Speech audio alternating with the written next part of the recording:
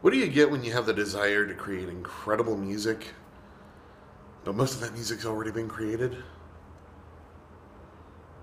You get the urge to cover it, to remix it, remaster it, and in some cases turn it into an epic rock mix.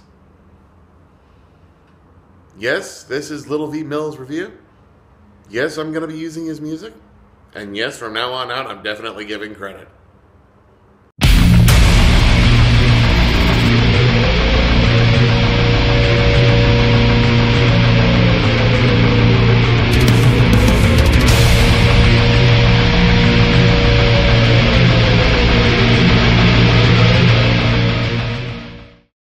Now, this guy, LittleVMills, he's a guy up in Canada. Kind of obvious considering the Canadian flag strap that he's got.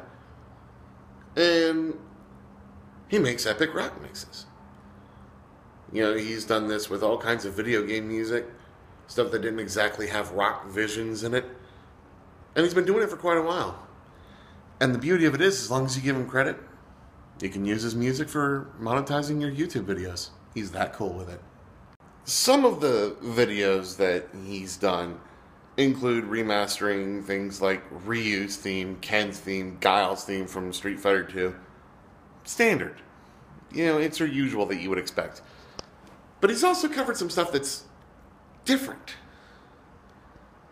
Stuff that you wouldn't expect at all. Like Ruby's Red Like Roses.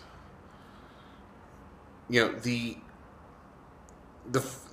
a mix of the first two, made in a slower version.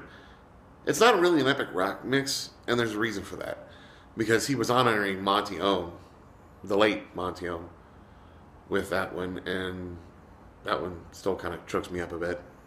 But it's along other lines that he's done some other incredible stuff too. There was, of course, his remix of John Cena in the Deject style, which I can't stand myself, but for comedy purposes like this, it's actually pretty cool.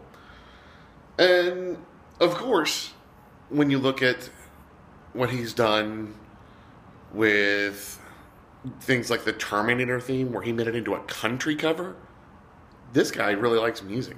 Just flat out. Basically, if he likes it, he'll cover it. And that's the most awesome thing you can say about the guy. Except for one other thing. What he does, he lets you use. Free of charge. All you gotta do is give him credit. How cool is that? Now, recently, of course, he did make a video where he said that no longer was he going to be providing his music for absolute free. You would have to pay like $1 for it, but it's $1 for crying out loud. And if you want to use it for your YouTube videos and monetize off of it, be his guest. An interesting point in his videos is that he seems to play all of the instruments himself.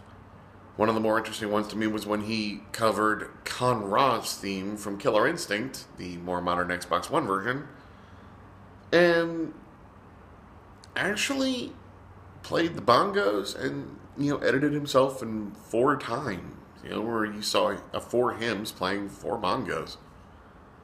It was really well done. That's another thing. He puts a lot of effort into making these videos, and this is all for you guys. Quite frankly, I don't see why you wouldn't support this guy with money. Now, he has a Patreon you can also go and support, and I'm going to be trying to put a link to his Patreon down in the description, as well as my own, of course. And I'm also going to link to his channel. Definitely give him a check out. The dude is so worth your time, and seriously worth your subs. Let's go ahead and get him up above 500,000. He's over 100,000 now, and really deserves more than that. Now, I'm well aware that rock isn't a genre for everybody. Metal isn't something that's in everybody's soul, but you know what? I love it. I may not look it, but I am a total metalhead. I love just the speed, the power, just the force that the music conveys. And not only that, the attitude and the freedom. That means a lot to me. And apparently it means a lot to him too. Not only that, but it's something that he enjoys doing, and he this is something that he also does to help keep his lights on. So let's help this guy's dream come true, guys.